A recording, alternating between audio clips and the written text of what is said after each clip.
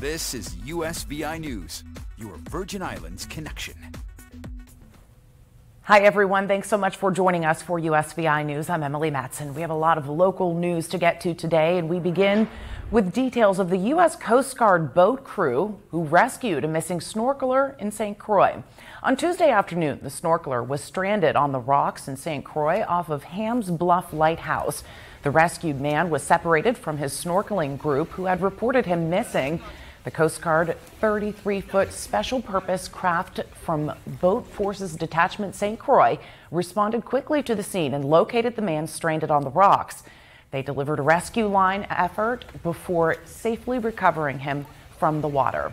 The man sustained minor scrapes from climbing on the rocks and required no medical attention, according to the Coast Guard.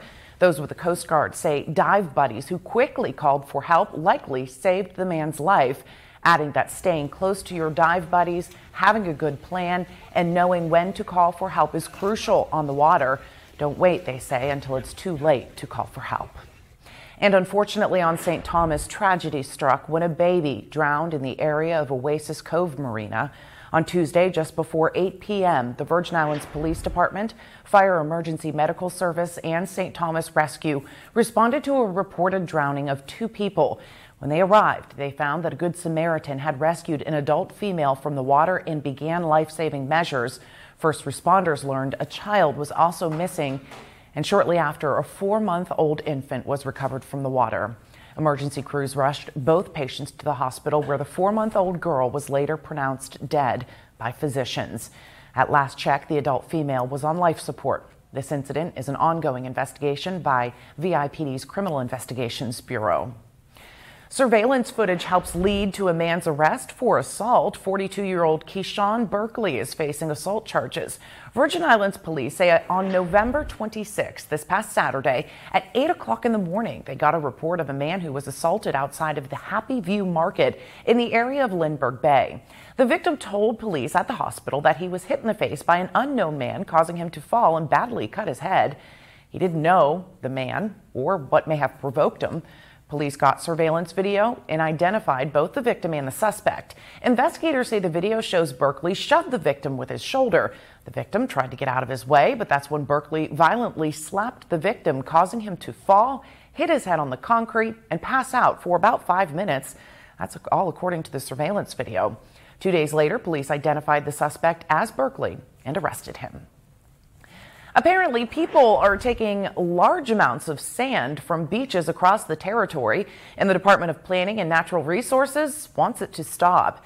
DPNR is warning of illegal sand mining, saying it's illegal to remove sand without a permit, and violators could get a hefty fine. The department says it's unclear why the illegal sand mining is happening, but warns against using beach sand for any construction activity.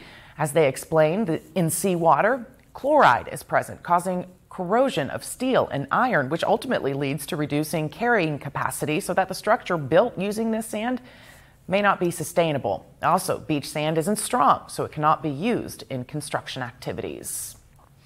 We have an update now on the long-delayed $27 million project to build the Polly Joseph Stadium on St. Croix.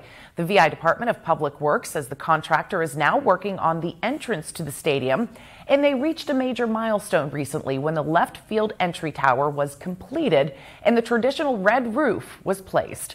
Work is now happening on the right field entry tower. The top wall was poured last week, and the next step will be to place the roof on the right tower. The new stadium will have more than 3,000 seats as part of the baseball stadium. It'll be multi-use with a 750-seat Little League field and a permanent St. Croix Christmas Carnival Village. The project has been delayed, of course, for many years and is now scheduled to be completed next year. On St. Croix next week, there will be a huge produce distribution drive for UHC-covered GVI retirees. United Healthcare Wellness Program has teamed up with Rogers Farm for the 2022 Wellness Program for GVI retirees. Bags of fresh produce will be distributed on a first-come, first-served basis while supplies last. There will be 500 bags available for the giveaway. It's set for Saturday, December 10th from 1 to 3 in the afternoon at the St. Croix Educational Complex. The St. Croix retirees currently enrolled with the United Healthcare Group Medicare Advantage PPO plan will have to bring their valid member ID card to receive a free produce bag. As we hit midweek, COVID-19 case counts remain steady throughout the territory. According to the VI Department of Health, there are currently 34 active COVID cases territory-wide, with 26 on St. Croix, 7 active cases on St. Thomas, and 1 active case on St. John. Meantime, the Centers for Disease Control and Prevention announced Tuesday it is awarding $3.2 billion in grants to public health. The agency says the money will touch services available to everyone in the U.S. The vast majority of the money, $3 billion of it, comes from the American Rescue Plan Act. That money will be used to recruit and train people like epidemiologists, contact tracers, and community health workers. According to the CDC, the grants will help state and local health departments that were stressed by COVID-19. And Twitter has ended its policy of monitoring tweets for misleading information related to the COVID-19 pandemic. Leaders at the social media say today that Twitter is no longer enforcing the COVID-19 misleading information policy. Under the policy, tweets containing purported misinformation about the disease could be flagged with corrected information or deleted outright if it was deemed harmful. Also, users could be temporarily locked out or even permanently suspended under the policy guidelines for repeatedly posting misinformation. On St. Croix, the public is invited to get into the holiday spirit with the annual tree lighting event. The Virgin Islands History, Culture, and Tradition Foundation, or HCT, invites everyone to join for the annual old-fashioned Christmas tree lighting event in Butteau Park, Frederiksted, on Sunday, December 11th from 5 to 7 p.m. Santa is going to be hosting a fire truck motorcade. There will be holiday lights displays, of course, the tree lighting, giveaways too, a family-friendly event to help bring the community together as we celebrate the holiday. So it is time to show off your holiday spirit. Decorating for the holidays is a tradition for many families, but this year, don't let a trip to the emergency room be a part of it. Here's more on how to safely deck the halls. From holiday lights to lighting the menorah, holiday preparations are underway and decorations are going up, but don't let them take you down. Certainly we see orthopedic injuries from fractures to open lacerations, skin tears, head injury, really quite the gamut. Cleveland Clinic emergency medicine doctor Jason Milk says most of the emergency visits from holiday decorating are from falls, people putting up lights or other decorations around the house.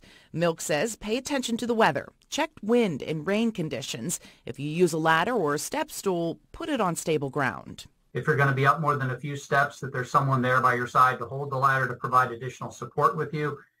And ultimately not to use the upper steps, which are usually marked do not stand on, that most of us probably still tend to go up on. Dr. Milk says there also tends to be electrical injuries this time of year as well. He says to examine lights to make sure they're not frayed or broken and look at extension cords and outlets. If you're unsure or if you're using equipment, electrical cords that are either frayed or in not good condition, it's either to get new or to advise an electrician before you're overloading an outlet or a power socket. If you do get hurt, especially from a fall from a significant height, Milk says it's always best to see a doctor. In these circumstances, it's always better to be safe than sorry.